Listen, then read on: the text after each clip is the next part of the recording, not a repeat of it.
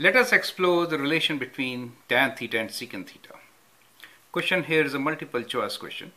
Evaluate and then select the right answer. If tan theta plus secant theta equals to x, then which one of these statements is true?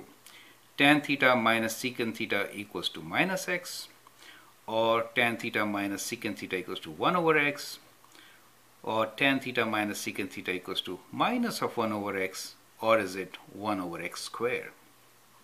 So before making a choice, let's try to explore it. What we know is that 1 plus tan square theta equals to secant square theta, right? We want to know what tan theta minus secant theta is. Then we just rearrange this equation. So we get what?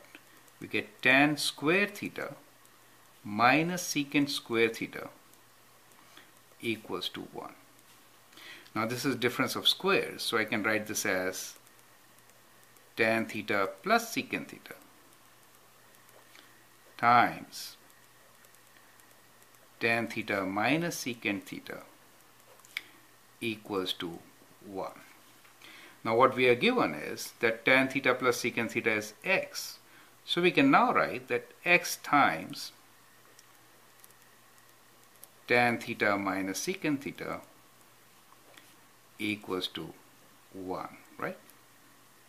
And therefore, from here, well, I did a mistake right from the very beginning. When I took 1 to the right side, I should have written this as minus 1. I hope some of you must have noticed that. Well, I notice it right now. So let's go back. So what we have here is we brought secant to this side. So tan square theta minus secant square theta is minus 1, right? We took 1 to the other side.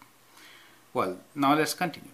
Now we know tan theta plus secant theta is x, so we can rewrite this as x times tan theta minus secant theta. And from here we get our answer, which is tan theta minus secant theta equals to minus of 1 over x. Do you see that?